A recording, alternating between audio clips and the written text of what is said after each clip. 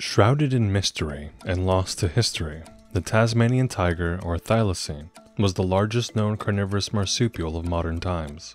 Once roaming freely across Tasmania and mainland Australia, this enigmatic creature's tale is a somber echo of human impact on wildlife. Declared extinct in 1936 with the death of the last captive individual, the Thylacine has since become a symbol of extinction. But what if it's still out there?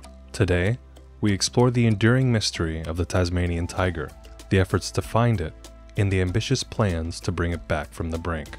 From ancient Aboriginal rock art depicting its distinctive stripes, to the tragic tales of its decline due to excessive hunting and habitat destruction, the story of the Thylacine is not just about a lost species. It's about our ongoing struggle with nature and our attempts to mend the irreparable. As the top predator, the Thylacine was an integral part of Tasmania's ecosystem. Misunderstood and maligned, the Tasmanian tiger was hunted to extinction, its loss a poignant reminder of the delicate balance of our natural world. As a species, the modern Thylacine made its appearance in the fossil record around 4 million years ago.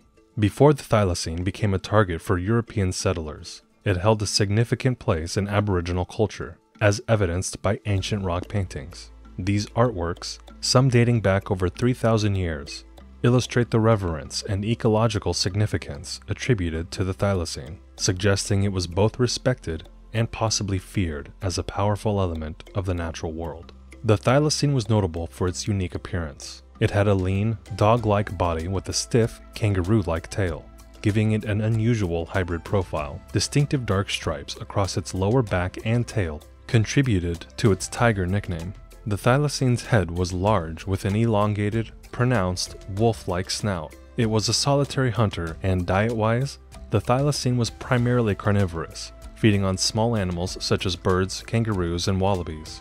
It is thought to have been nocturnal or crepuscular, hunting mainly at night or during twilight, utilizing stealth and a strong sense of smell to stalk and ambush prey. Originally, the Thylacine were living abundantly in mainland Australia, as they were the most successful predator in their ecological niche. However, as Thylacine were solitary hunters, after the introduction of dingoes to the area, which found more success as pack hunters, they were quickly outcompeted for resources, becoming extinct in the mainland more than 2,000 years ago.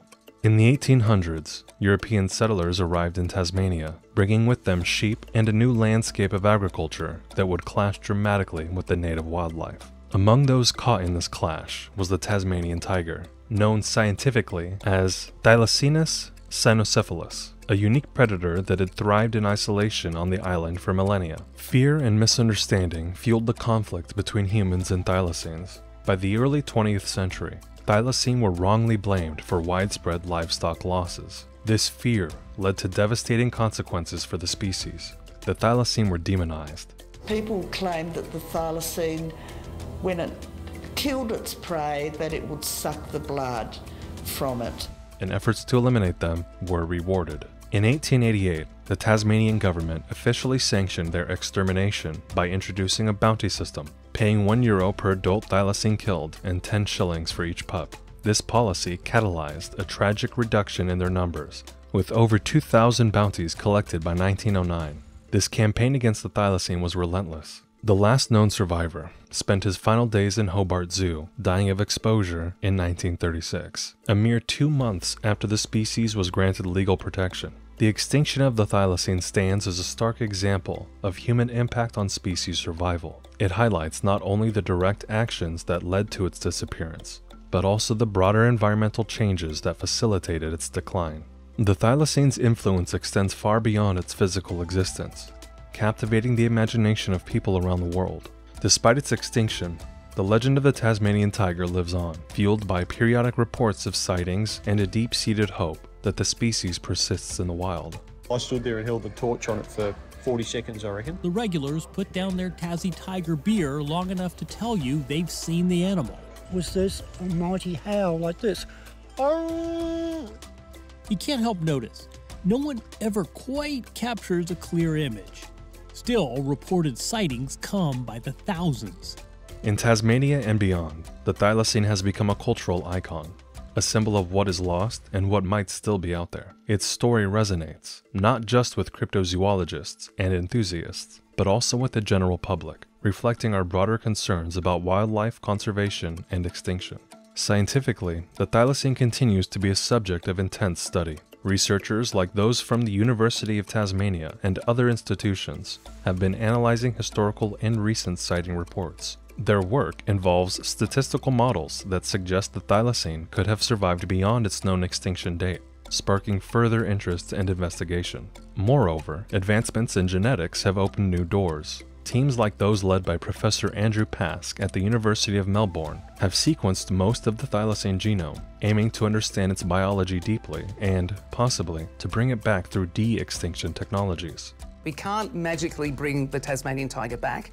We have to start with a living cell, find the closest living relative to your animal that has gone extinct, and for us that is a small marsupial species called the fat-tailed dunnart. And turn it into a much larger Tassie tiger. To turn your fat-tailed dunnart genome or cell into a thylacine cell. This scientific journey isn't just about the thylacine. It's about pushing the boundaries of what we know about genetics, conservation, and the limits of science. Each study, each purported sighting, adds layers to our understanding of how species interact with their environments and how human actions can drive them to extinction or bring them back. Despite its official classification as extinct, the legend of the thylacine continues to thrive, fueled by ongoing searches and reported sightings across Tasmania and mainland Australia. Recent years have seen a resurgence in efforts to find the thylacine, driven by both amateur enthusiasts and seasoned scientists. Notably, individuals like Forrest Galante, who has been at the forefront of these modern expeditions, remain optimistic about the possibility of rediscovering the species. And I still think that in Papua New Guinea, there could be an extant population, because it's such a dramatic habitat that dingoes just probably couldn't traverse, that the thylacine, because it had evolved there, could still be thriving without the competition.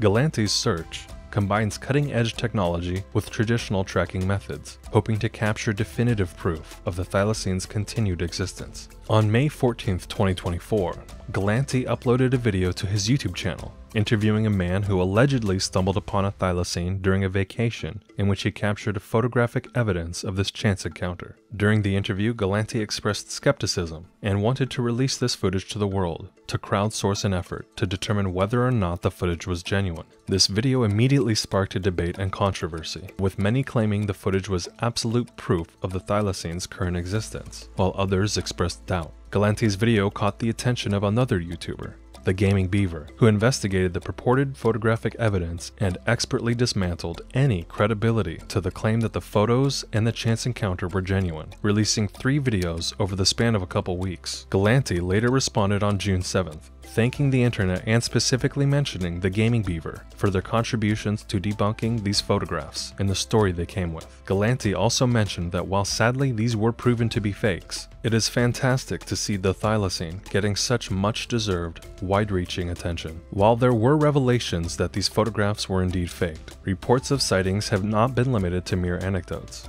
A detailed statistical analysis conducted by the University of Tasmania suggests that some of these sightings could hold merit, pointing to possible, though unconfirmed, survival in remote areas. Experts like Nick Mooney, a renowned wildlife biologist, have critically evaluated such evidence.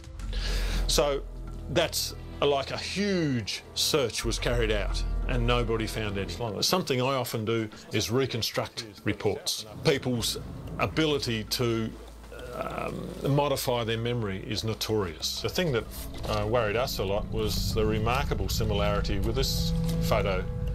Often debunking it, but sometimes admitting the plausibility of a few cases. For instance, a highly publicized 2021 sighting turned out to be a patamelon, yet it sparked global interest and debate.